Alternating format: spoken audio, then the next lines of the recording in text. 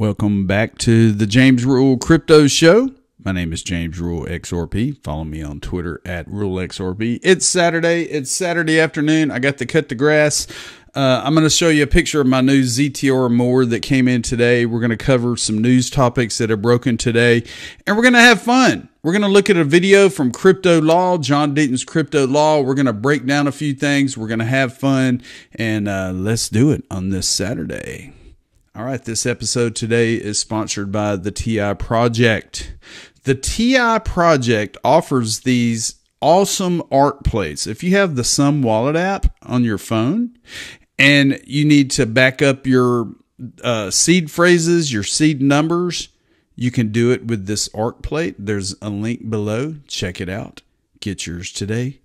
The Sum Wallet app ARC plate by the TI Project. Let's take a look at the numbers. Not much to look at. Market cap's a little over $1 trillion. We have lost billions of dollars in the last couple days in the market. Bitcoin is at 25,655. Ethereum is down to 1740. XRP's recovered a little bit. We're a little over 50 cents. Cardano has taken a dive since Gary Gensler and all the goons at the SEC are now calling ADA a security, and we're going to look at that here in a second. XLM is down to, sorry, my screen is jumping a little bit.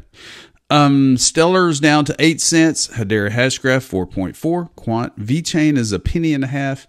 I don't know. I guess these ads keep popping up and keep bouncing my screen around, but I use Coin Paprika to check out the crypto prices every day. I have a favorite set with some of my favorite investments in here. So do your research. Now, this is my new toy. It came in today. They delivered it to me. It's a Husqvarna 48-inch cut. It's a special edition. It even has LED headlights like Knight Rider, so I can mow at night and piss off my brother next door. I needed a new mower. The other one I had was falling apart, and one of the guys in the comments said, "Where's your Ledger wallet? Is it tucked in there? Because that could have been a ton of XRP, man." Well, you know what? I have a ton of XRP. I'm never going to give anyone my crypto totals. I'm diversified into many digital assets I've been accumulating over the past 6 years. And I'm good, bro. I'm good, bro. Believe me, I'm good, baby.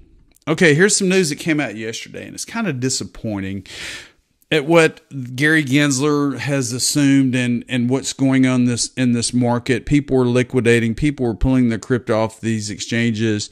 Robinhood yesterday announced that they removed 3 crypto tokens off their exchange because of the freaking SEC.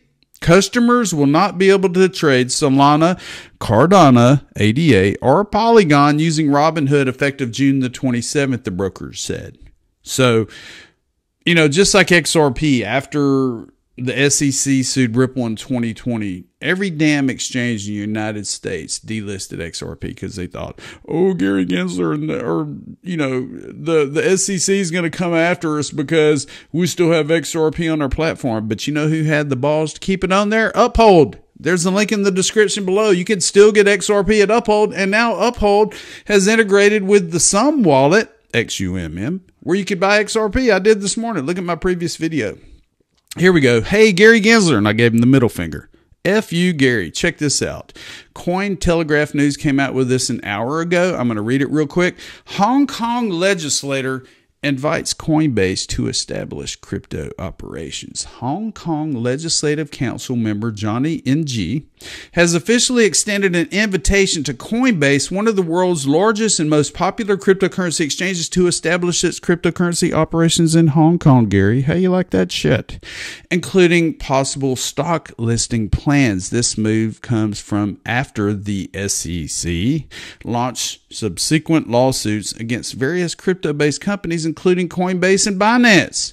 Hong Kong has always been known for its progressive approach towards the world of cryptocurrencies, actively regulating the industry and actively developing regulations and compliance measures that boost the crypto industry's growth within the region.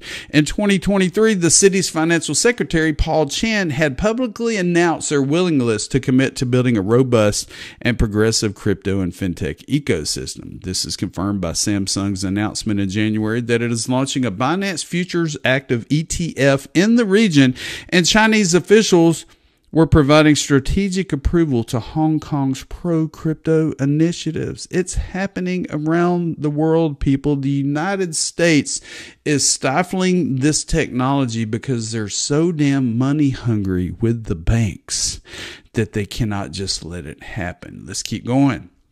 Now, I did the little laughing guy here, and there's a reason I did the guy laughing. Check it out. Ellie Tarrant, Fox Business. She's a member of the XRP community. Says, there are a couple of Ripple billboards up here in Union Station. I made a reference to them in my article in March.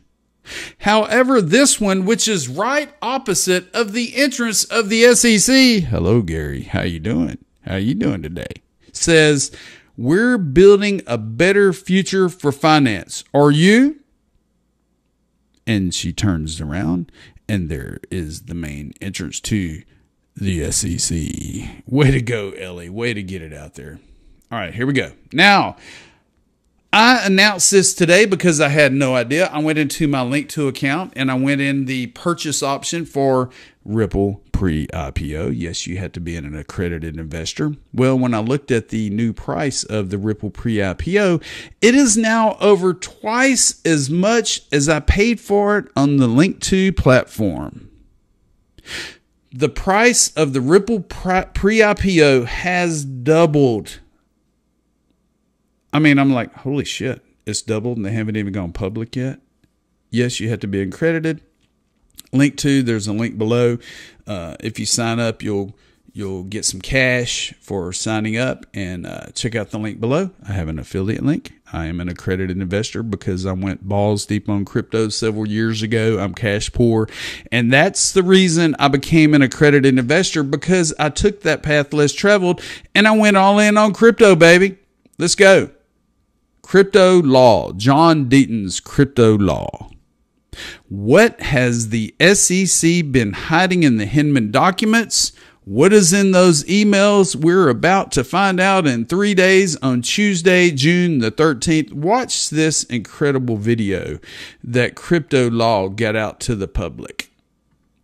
In 2018, William Hinman was Director of Corporation Finance at the SEC. He gave a speech explaining why the token Ether is not a security. Putting aside the fundraising that accompanied the creation of Ether, based on my understanding of the present state of Ether, the Ethereum network, its decentralized structure, we believe current offers and sales of Ether are not securities transactions. Hinman's speech moved the markets, seen widely as guidance from a high-ranking SEC official on what makes a token a security or not. Then, in December 2020, the SEC sued Ripple, claiming that XRP is a security, with arguments that contradicted Hinman's speech. Hundreds of thousands of XRP holders who never heard of the company lost $15 billion in value and had their holdings locked on exchanges. They demanded to know, why did an SEC official give that speech, only to then sue Ripple and harm the people they are supposed to protect? For 2 years, the SEC has been hiding dozens of internal emails on the drafting of the Hinman speech that could answer those questions. What is in those emails? We know that while he was at the SEC, Hinman collected $15 million from his old law firm, Simpson Thacher. That firm was a member of the Enterprise Ethereum Alliance, whose sole purpose was to promote Ether. We know that market participants repeatedly asked for guidance about whether XRP was a security and got no answer. What is in those emails? Why did Hinman give that speech? Was he warned about moving the markets? What is in those emails? Was the speech approved by the ethics office? What role did third-party promoters of Ether have in drafting it? Did SEC staff say what Gary Gensler refuses to admit, that the rules on crypto are not clear? What is in those emails? After 2 years of fighting, Judge Torres has forced the SEC to unseal the Hinman emails. What has the SEC been hiding? What is in those emails? We'll finally find out on June 13th. You bet your asses we'll find out on June 13th, Tuesday, 3 days from now. And I absolutely cannot wait.